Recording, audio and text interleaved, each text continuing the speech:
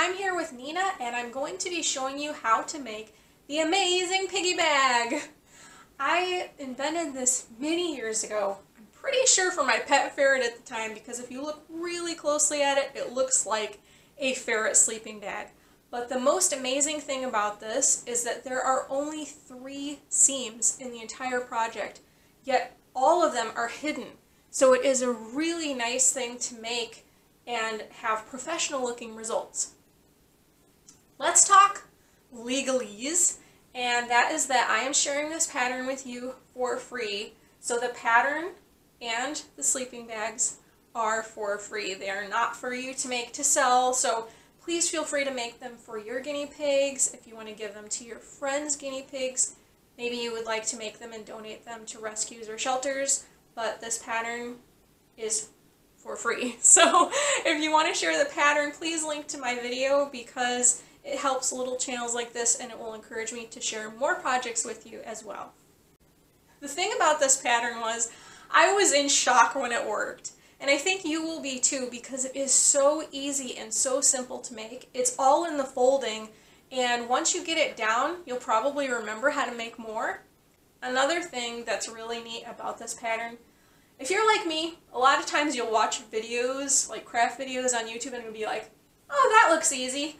And then when you go to make it, you realize it was in the editing. But this really is as easy to make as it looks. So if you are new to sewing, I don't want you to feel intimidated. I really think you can do this. You can probably sew it by hand if you want to. Look up how to make back stitches, because that will be the most secure. Let me show you a close-up view. I've made one of these already, and with you I'm going to make the second one because these are for my guinea pigs for Christmas. Basically, it is a rectangle. The bottom of it has the one super visible seam right here. The rest of it you don't really see, and it's all enclosed, so there are no little edges of fabric to chew on or anything. On the correct side, you have a pocket here and another pocket here. Your guinea pigs can go on either side, or 2 guinea pigs can share, but my guinea pig Nina, who is addicted to these things, she'll flip them upside down and just do her own thing, so they won't necessarily stay nice and neat like this. All you need is ½ yard of fleece by the entire width, I guess it would be width, of the bolt, which in my case is 58 inches.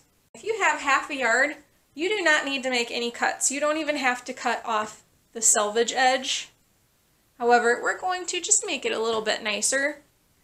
The other thing I wanted to mention is, if you're like, but I don't have 18 inches, ½ yard or 18 inches, it doesn't matter. These can be a little bit smaller if you would like. It's not going to make a huge deal. So if you have, maybe you made a blanket and you have, I don't know, 16 inches left, don't worry about it. You can still make one of these. So anyway, we're going to cut off the selvage edges, which are these ends that were not cut at the store and usually are pretty obvious.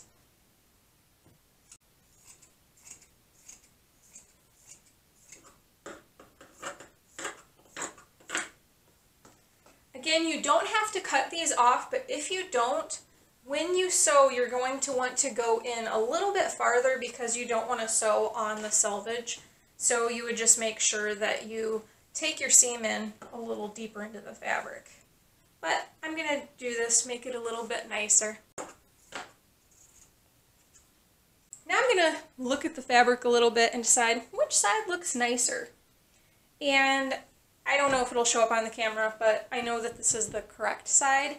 We are going to hide the correct side, which in sewing is called putting things right sides together. So the wrong side is out. And we are about ready to make the first seam. So for the very first part of this project, we're going to join the 2 short ends, the ones that were just cut. And this seam is the most important seam in the entire project because it allows us to turn this right side out. So we need to be very persnickety with this seam. Now, normally, I have to be honest, I rush through these. I usually do not pin or clip them or anything, but since I'm making this video, I'm going to. And since it's your first time making one, I would encourage you to pin or clip it. Obviously, make sure you remove all of those before turning it right side out. You don't want to injure your guinea pigs. We need each corner to meet up perfectly, so I'm going to put a clip there. Now you may have noticed I did not cut perfectly straight. It does not matter. As long as you get both pieces of fabric in your seam, this project is super forgiving, so it doesn't matter. Right here in the center, we're going to leave a gap with no sewing, and that's so the entire project can be turned right side out. I found that I can get by with as little as 2 inches, but let's go a little bit bigger today just to make sure that we don't run into any problems. It doesn't have to be directly in the center. You don't have to measure anything. You just need to make sure that you leave a significant gap there. I wanted to comment on the thread before we get started too. I love cotton thread. That's my go-to, but in fact I have my spare bobbin thread just sitting there. But for this, cotton could shrink. It also is a little more breaky in my opinion. So I would recommend using polyester thread for it. I'm going to sew from this pink clip to this blue clip. I'm going to skip this area, and then I'm going to sew from the orange to the orange. Something really important is to go back and forth here, back and forth here, back and forth here, back and forth here, back tacking, because you don't want the seam to rip out. Seam allowance is not important for this project at all. The main thing is you need to make sure that all the layers are caught in the seam. So you could just say like, okay, the edge of my sewing machine foot, but it doesn't matter. If you find that you're kind of veering just a little bit, this pattern is really forgiving and just don't worry about it. I'm just backing up, going forward and back to make sure that that's really secure, and then we're going to go to this first clip here.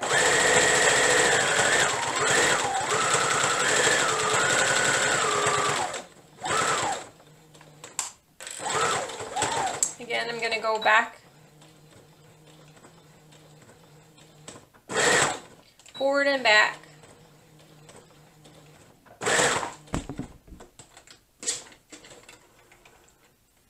Now I'm going to be skipping until I get to the next clip so that we're leaving the turning gap here. Alright, now I'm at the part where the other clip was. Remember, we're skipping and leaving a gap, and I'm going to sew to the end. But we're going to back up. Forward and back, forward and back. I'm doing back tacking here too, and you really want to be careful and do this because everything has to be turned through that hole, and you don't want your thread to rip out there.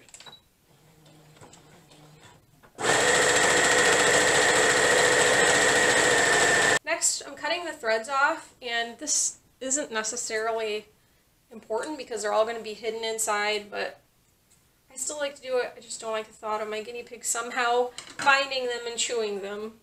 Now we're to the really amazing part where you're going to wonder, why does this even work? Because I know that's how I felt when I made it. Normally, I probably wouldn't even measure this. I just go by sight, but let's make it a little bit nicer because I'm making it for a video and you might want to be really precise with it, unlike me. I'm measuring this, not counting the seam, and the total is 28 inches. I'm going to take 28 inches and divide it by 2 and get 14. What I want to do is take this seam that has been created and put it directly in the middle, which is going to be 14 inches. So I'm just going to eyeball it first and then fiddle around till it's 14 inches. Alright, I have it good enough for me. I wanted to mention, make sure you measure both of the open ends because they can shift diagonally instead of at the same rate. So I have checked, and about every quarter is at 14 inches at this point, at least close enough for me, like I said. Again, I'm not very good at measuring and all that type of stuff, but I'm going to go ahead and clip these right here. What I'm doing is I'm clipping the center seam to the bottom, right there, just to mark about where the middle is, and I'm going to do the same thing on the top.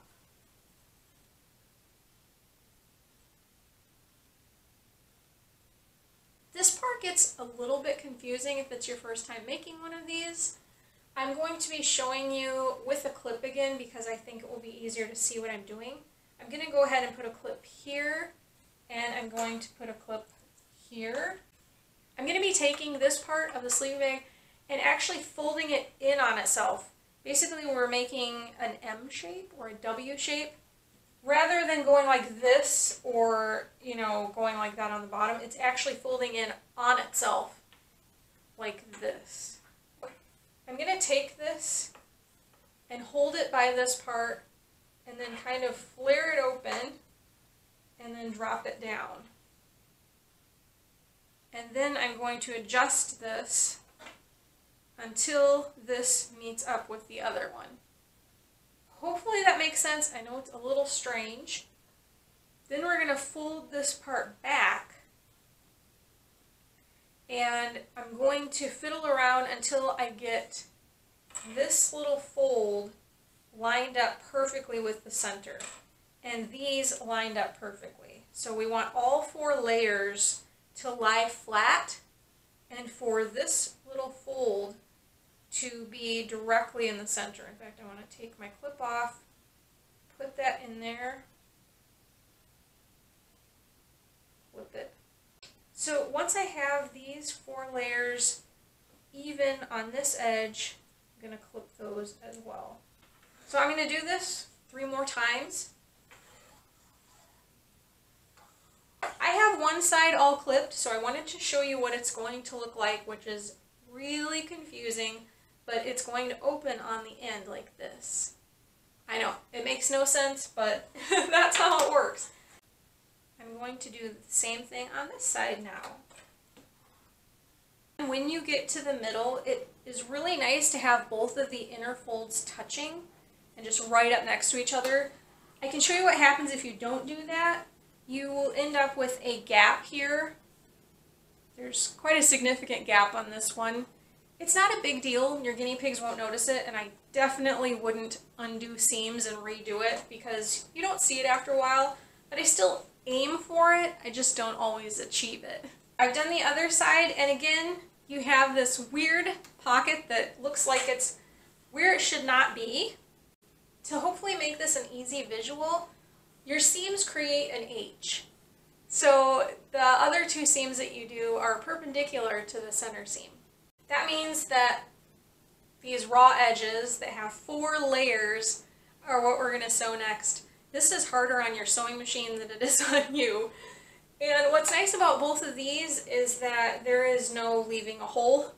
You just obviously back tack, sew, back tack, and that's it. Then you turn around and you do it on the other side.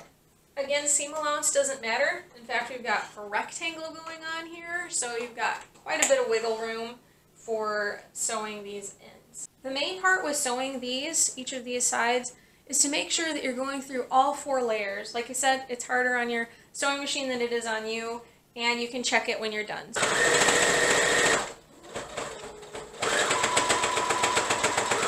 Full disclosure, it is hard to sew while you're standing at an angle. I had to redo stuff multiple times and it's still not perfect. I didn't even bother with my inner part meeting because I know it works even if it's not perfect. But when you're done sewing these, you want to just check the ends and make sure that you have sewn through all 4 layers. That's really important. And then we're just going to cut off all the threads again. Alright, just like that, we are totally done with the sewing machine, which is great in my case because we're not getting along very well today. Everything that's in this bag now has to be put on the right side out. I recommend grabbing a corner and pulling that first. And then everything should basically follow after it. Just push, flip. Try not to put too much stress on the seam here because you don't want it to rip out. And then you just use your hand to push the corners out.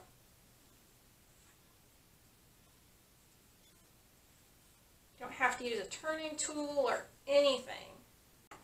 We've already got the sleeping bag pretty much mostly done. I wanted to show you something that can happen when you make these sleeping bags, when you go to turn them right side out, you might end up with a pocket on one side and another pocket on the other side and be like, oh no, what did I do wrong? You didn't do anything wrong, it just didn't turn quite all the way out yet. So you find the center seam right here, and that's the bottom.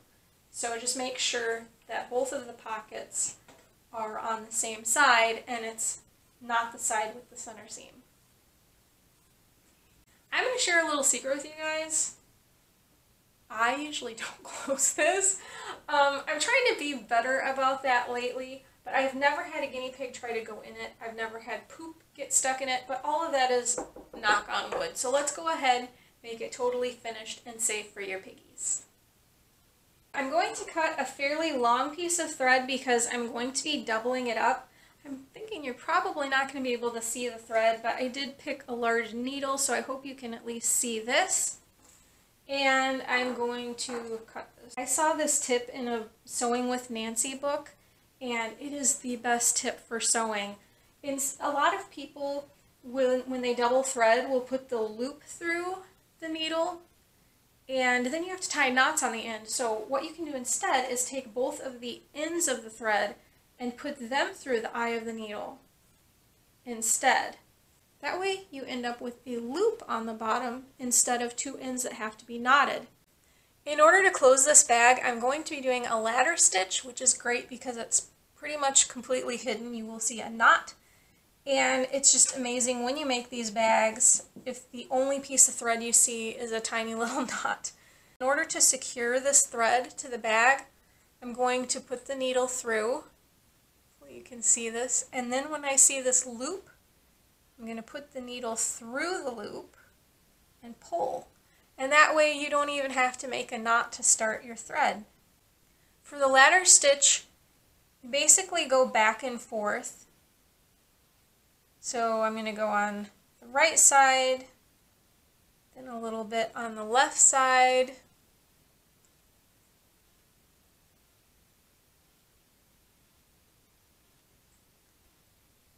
the raw edges of fabric will just kind of naturally turn in, and you want to leave them that way as you go up and make your ladder stitch. So I'm going right,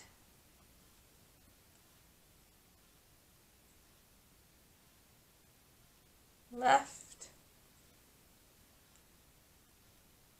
right. I'm going to go all the way up, and then I'll show you how to end it. I think something nice about me having so much trouble with my sewing machine in making this sleeping bag is I was able to show you that you can sew it really poorly and it'll still turn out nicely. Once you have finished sewing this, you just want to make some knots and make sure that this thread is really secure and won't come out.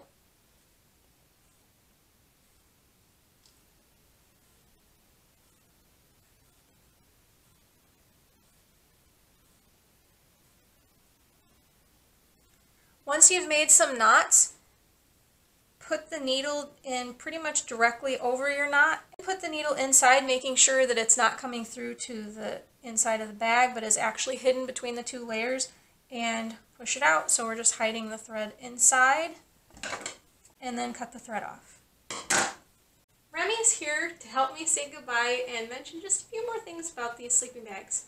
First of all, in a very short time today, I was able to make two. They really are very, very quick to sew.